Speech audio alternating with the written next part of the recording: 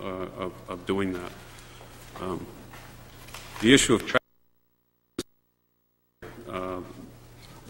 and it depends on time of day, one's experience, and so forth. I think the applicant is correct. If the town, probably as guilty as anyone else in town, doesn't want to see that first traffic light in the town center, but it's an extremely frustrating intersection at certain times. I think the issue here is a little bit of common courtesy, that people allow each other to one car to come out and all of those things.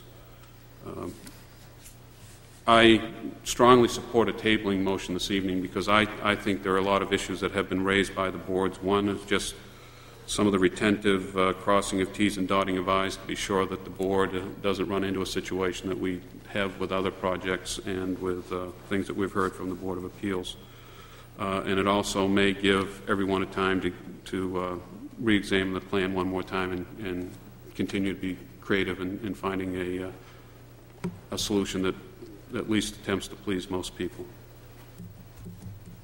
Oh, lastly, having served on the town center committee, I think we're really getting into I think this, as someone said earlier, this may be the third or fourth presentation to the planning board or to the town council where people are coming into our town center making proposals. Each proposal stands and falls on its own merit. Some lack merit. But on the other hand, I don't want to continue on a parade of denying projects in the town center that are commercial projects. Each one has a unique aspect. If there's an aspect of this that's so onerous to the abutters that we have to deny it, then I can understand doing that. But I want to be sure that the applicant knows, at least as one planning board member, town center, there's commercial operations as well as residential residences to the west of this site. There's just residences to the west as far as I know. I don't know if there's an in-house business, and there's certainly commercial operations across the street as well as, I won't call it light industry, but some pretty gravelly stuff going on across the street as well as the municipal buildings. So I have grave concerns about continuing to deny commercial applications in the town center. Thank you. If I could quickly just address the issue of odor. First of all, the applicant is correct. It's not listed anywhere in the ordinance. I'd only like to offer the following comments: that I've spent too many years in my earlier life in restaurant management and restaurant ownership.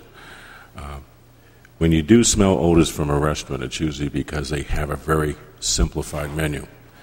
We know what McDonald's smells like. We know what B&M Baked Bean smells like. We know what Nissan Bakery smells like. And this is true of the restaurant business. If you have a very simplified menu, you will have odors. I can only urge you to have a diversified menu, to keep your filters above your stoves clean, and to filter your fryer lid as often. Other than that, there's absolutely nothing you can do. It will smell like a restaurant, but I don't believe it'll be a public nuisance if you just follow those simple rules. We have a motion before us. It's been moved and seconded. All those in favor, please signify by raising your right hand. Thank you. To those members of the audience who are here for the public hearing, I urge you to remain in contact with our town planner. I always recommend that you do that in writing, because if you write our town planner, your letter is part of the public record of this application. It is also copied and forwarded to each member of the planning board. It's the best way to communicate with the board. And I urge you to do that if any further questions came up after the public hearing closed. Thank you very much for coming tonight.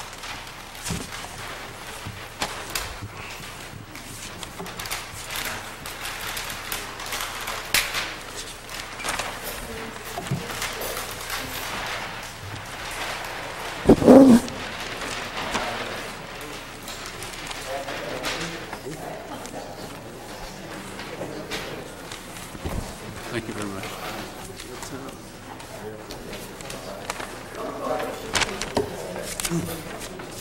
Yes. Planning board will take about a 2 to 3 minute break before we take up the next issue.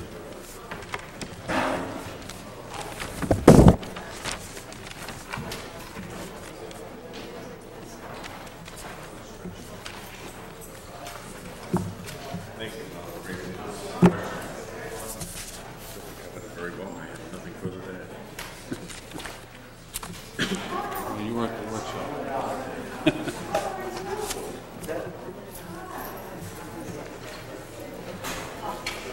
I had that covered tonight. Jill, my oldest grandson, Jill, social case.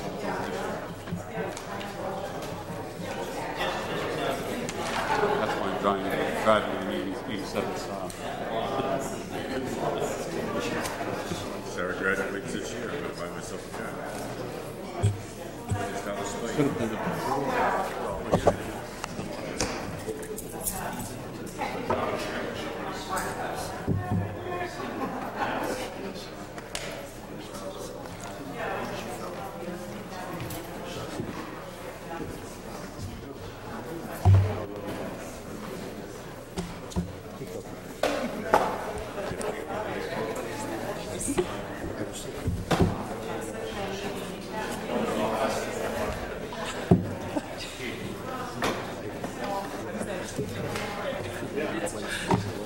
Yes.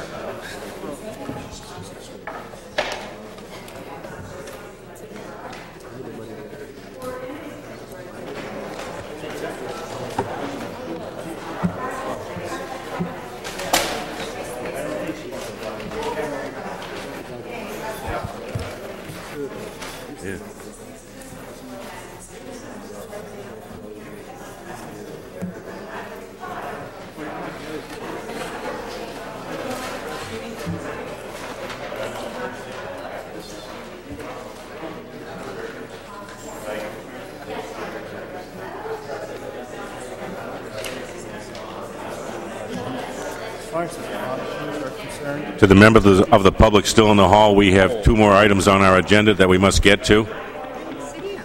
If you wish to continue discussions, if you could move to the back of the room and to the hallway, please. Thank you.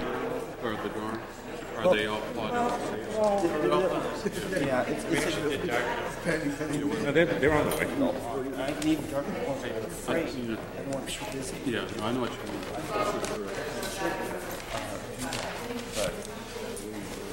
At least on these prints we have there, it's very difficult to to pick them up. And it may be just having Two different sheets. don't make it that complicated. You're going to have a demolition plan, but it's really helpful to see the proposed and existing contours on the station. I think it may be. You haven't done it express, or do you guys do it yourselves? Just have them watch the dial. I find with the washrooms that you never know what you're going to get. You really have to watch them come through the first one.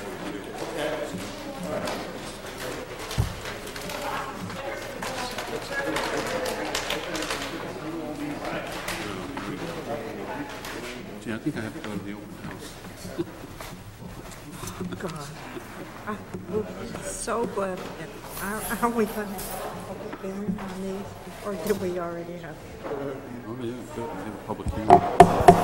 We did. 2 additional items on other business. The first one being telecommunications zoning amendments. Request by the Town Council to consider amendments to the zoning ordinance that regulate telecommunications facilities, creation of a proposed tower overlay district, amendment to the official zoning map, and amendment to the comprehensive plan section 19-10-3 amendments. Maureen, you want to quickly handle the introduction? Certainly. What the board is being asked to do this evening is basically schedule the public hearing for next month. You can't make a recommendation to the council regarding amendments to the zoning ordinance without holding a public hearing. So I can make a presentation on these amendments tonight, or we can save it for next month at the board's pleasure. Board members? What were the alternatives? Schedule. I can describe them now, or I can describe them next month, or I can describe them now and next month. Oh, I think next month would be adequate. One time. With along with the public hearing. I thought you were going to say none of the above. In the meantime, we'll study them carefully. May I propose a motion? Mr. Emery, please go right ahead. Be it ordered that based on the materials and facts presented, the telecommunications zoning amendment be tabled to the regular October 19, 1999 meeting of the Planning Board, at which time a public hearing shall be scheduled. Second. Thank you, Al. Motion and seconded. Is there further discussion? Hearing none, all those in favor signify by raising your right hand. The motion carries unanimously. Last item on the agenda, variance standard zoning amendments. Request by the zoning board to consider amendments to the zoning ordinance to replace the undue hardship criteria with the practical difficulty criteria and setback reductions for non-conforming lots, section 19-10-3 amendments. Discussion by the board. Comments by the town planner? Again, this is an amendment to the zoning ordinance, which you cannot forward to the council with a recommendation until you've held a public hearing, so you may want to table it for a public hearing next month. You haven't seen the final draft before tonight of what you have in front of you. What it is supposed to be is a reflection of what you discussed at the last workshop. This is the first time you've seen it in final form, so there's a revised table that changes setbacks for nonconforming structures. There's also a section that changes the variance standard from the so-called undue hardship section to a variance standard that relies on, quote, practical difficulty. There's also a final section which starts on line 40 of page 2, which addresses the board's concern that setbacks could be reduced by 50%, and what this proposed amendment would do is say that under no circumstances could the setback be reduced to less than 10 feet.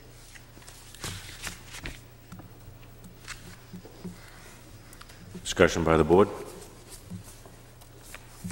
Tom? Mr. Chairman, it occurred to me that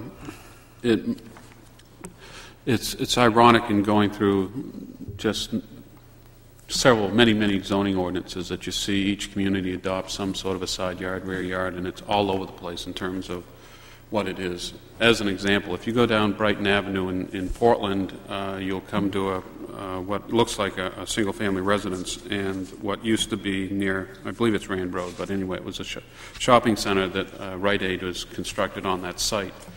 If you look at the setback of that Rite Aid from the property line, it's pretty impressive as to how close that building is to that adjacent residence. And that was all done with the support of the planning board. It may have been done with the support of the abutter, I don't know. But I'm wondering if it wouldn't be helpful if either through aerial photographs that the town has or through photography, if we had examples of what a 10-foot side yard setback looks like, or if we have examples of recent variance requests. And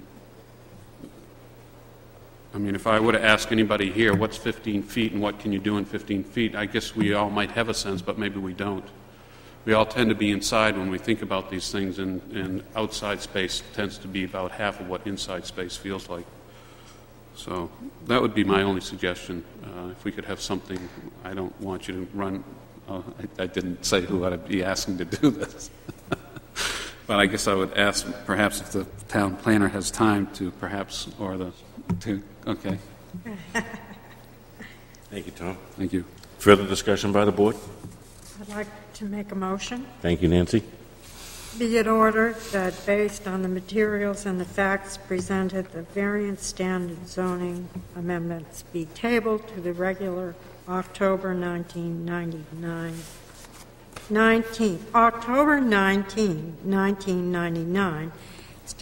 meeting of the Planning Board, at which time a public hearing shall be held. Second. Thank you, Al. A motion and seconded. Further discussion?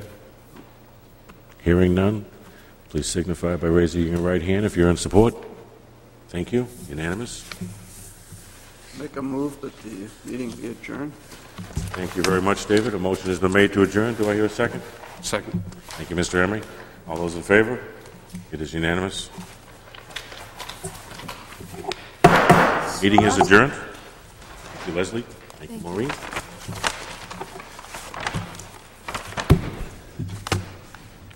Feed it before you go.